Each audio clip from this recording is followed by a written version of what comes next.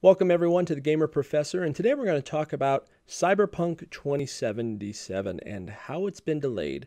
And I don't want to say what's happening now is out of control, but the snowball effect that we're starting to see and some of the intended and both unintended consequences of delaying a game.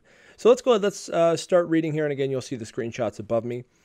According to GameSpot.com, Cyberpunk 2077 has been delayed by another 3 weeks. So again, it was going to be released. I think, a big part was to coincide with the Xbox Series X, PlayStation 5 release. But now the new release date is set for December 10th. Following numerous previous delays, and we'll get into that in a minute, it had been set for launch on November 19th, but according to a statement from studio execs Adam Badowski and Marcin Iwinski, again, if I butcher it, I apologize, shipping the game on the PS4 Pro, Xbox One and Xbox One X and PC alongside next-gen versions for the Xbox Series X, PS5 Stadia has been a challenge, especially under work-from-home conditions. Now, here's where things get interesting. They give out a massive tweet where they talked about the logic behind why they were going to make this. And I'm just going to go ahead and read it. It's kind of lengthy, but hello everyone. Today we've decided to move the release of Cyberpunk 2077 by 21 days. So again, they're framing it as it's 3 weeks, 21 days, not the end of the world. The new release date is December 10th. Most likely there will be many emotions and questions in your head. So first and foremost, I love how they have to address like emotions, because this is what's crazy. I didn't have an emotion other than, oh, that sucks. Please accept our humble apologies. The bigger challenge for us right now is shipping the game on current gen, next gen, and PC at the same time, which requires us to prepare and test 9 versions, right?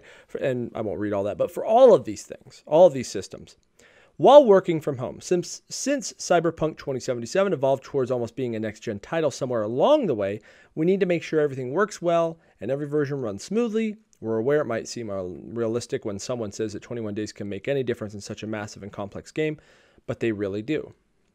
Okay, so far so good.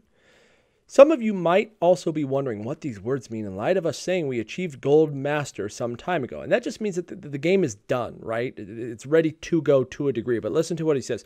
Passing certification or going gold means the game is ready, can be completed, and has all content in it. But it doesn't mean we can stop working on it, raising the quality bar, right? Quality assurance, testing, maybe someone happens. So on the contrary, this is a time where many improvements are being made, which will then be distributed via a day 0 patch. This is the time period we undercalculated. And he goes on, we feel that we have an amazing game on our hands and are willing to make every decision, even the hardest ones, if it ultimately leads to you getting a video game that you fall in love with. Okay, so let's stop here. First thing, and I've been monitoring reaction and other things on the internet, Some people were just completely blown away by this. Some people had taken off 2 days already. And again, anytime I hear some of these arguments, I go into this other mode where I go, I don't think I've ever taken time off for a game because I knew, especially even a single player game, I'd be able to get back to it eventually. And more importantly, I never take time unless I have it in my hands. Again, maybe that's just me. If I don't have it in my hands physically and I know it's installed and ready to go, I'm not gonna do anything like that. But, I've heard a lot of people that were extremely upset. They said they've, taken work off for all these things that they've said, oh my gosh, I cannot believe this. Now, if we go back to the tweet, he inferences this notion of 21 days doesn't seem like a lot.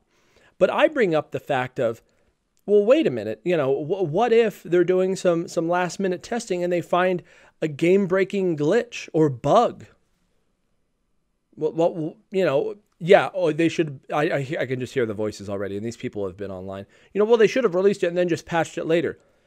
Yeah, maybe, but I think there's a level of polish that they want to have, and they want to keep going, with all of their products, such as The Witcher and other things.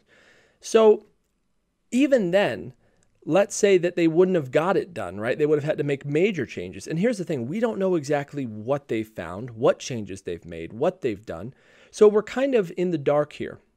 Now, again, when I heard this, and, he refers to like your emotions. When I heard this, I was like, oh, that sucks. Oh man, I got to wait 3 more weeks.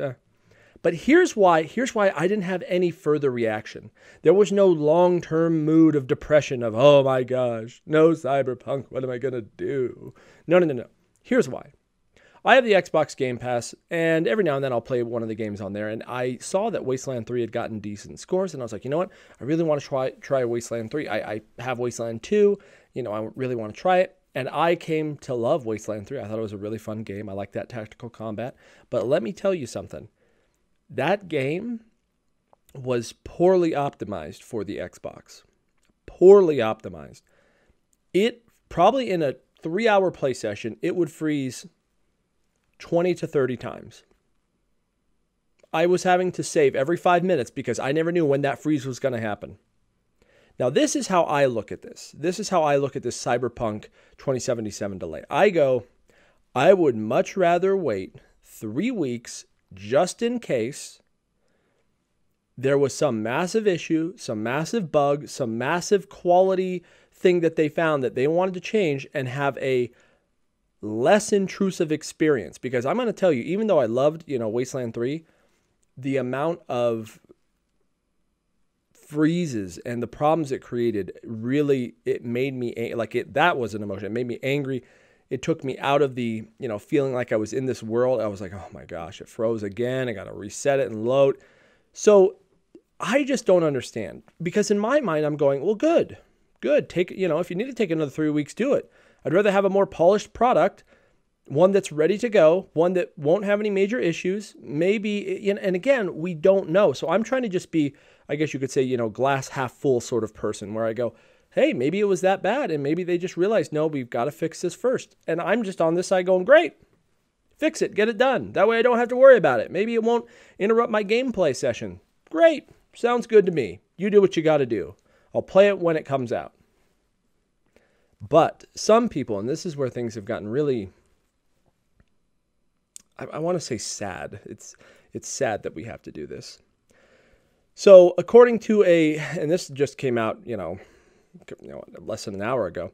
According to TheVerge.com, one of their articles, Cyberpunk 2077 developers ask for basic human decency after receiving death threats over the game delay.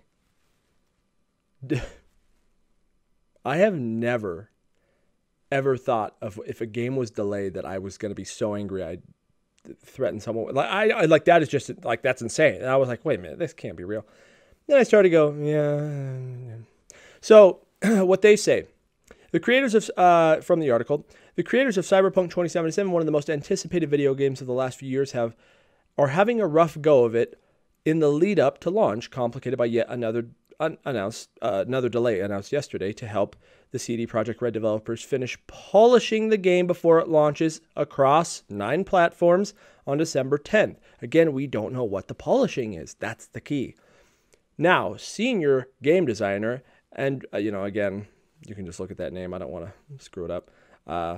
Zawadsky has taken to Twitter in the aftermath of the delay announcement to plead with fans to exercise some basic human decency by not continuing to send the Polish studio death threats. Now look at these 2 tweets. This first one, he says, I want to address one thing in regards of the Cyberpunk game delay. I understand you're feeling angry, disappointed. Again, I never felt anger. I felt like, yeah, slight disappointment. Oh, that sucks. But we'll get it when it's ready. That's cool. And wasn't that the first thing they came out with when they first showed it? Like, it'll be done when it's ready. That was like the first thing they said when they first showed the game many, many years ago with that CGI cutscene. You want to, so he says, I understand you're feeling angry, disappointed, and want to voice your opinion about it. However, sending death threats to the developers is absolutely unacceptable and just wrong. We are people, just like you. And then later he tweeted, this is one of the mildest messages some of us got. There were far, far worse. Every single one is being reported. We will not let it go through. Do not treat it lightly. Do not ignore it. It is serious. That said, I'm off TT for a couple of days. Take care. And, some of these people, I know where you live, bro. Release the game, bro. Release the game or you're finished. Release Cyberpunk or you and your family will be persecuted. I will burn you alive if you don't release the game. All over the delay of a video game. I don't understand it. I just don't get it. I understand that people, and he addressed it, maybe you're upset. Maybe you've taken a day off. But I don't know. Like, again, there's this balancing act of, you know, if I'm going to take time off for a video game, especially from my work, and they want to change it, well, I have to come to the realization that they changed it for a reason, and that most importantly, they have a right to change it. They have a right to say it's not ready. And guess what? If they said it's going to be released on December 21st, right, and they pushed it back, and then they then delayed it again, I wouldn't be mad about it, because I'd go, okay, man, something, or December 10th, I'm sorry. And then let's say they pushed it back to December 21st. I wouldn't be mad. I just would know, because I know the quality of this studio and I know how much, how awesome this game looks. I just want to think that they're doing it for a reason. I think they would like to just release the game and be done with it and be like, there you go. Here's the best game ever. And we don't have to patch anything and everything works 100% flawlessly. But I feel personally that, CD Projekt Red is one of those studios that when they find a flaw or they don't like something, they care enough to do something about it, and that's fine with me. I would much rather have a game that runs flawlessly and well on my system than a game that crashes every 5 minutes, or a game that has a game-breaking bug, because that would make me much, much more angry. I would be so upset if I couldn't even finish the game because of a bug, rather than waiting a couple more weeks to get the polished and finished product. So I really just don't understand. I think it is sad that people are threatening. Like, what does his family have to do with it? You think his family is, oh yeah, they're the ones that kept that video game from being released? I'll get them. And it's just sad, and it's sad that these people have to deal with that. And at least from my 2 cents, and I think it makes some sort of salient point that, hey, it's okay. If you need to wait to release it to make a better product, I'm okay with that. I've always been okay with that. And beyond being a little disappointed, I don't have any other emotions, because logically I can comprehend why you might be doing that. And until they tell us the exact reason why, CD Projekt Red has earned my trust and it's earned my business. And so I'm going to go half glass full on that. I'm going to believe what they say. I'm going to go, you do what you got to do. And that's my 2 cents today. Thanks everyone for tuning into The Gamer Professor. Have a great rest of your day. Take care. Thank you for watching The Gamer Professor. If you enjoyed what you saw, please subscribe. And remember, you can always catch me on all my other social platforms, such as Twitch, Twitter, Instagram, and Facebook. All one name, The Gamer Professor. Thank you so much, and I appreciate the view.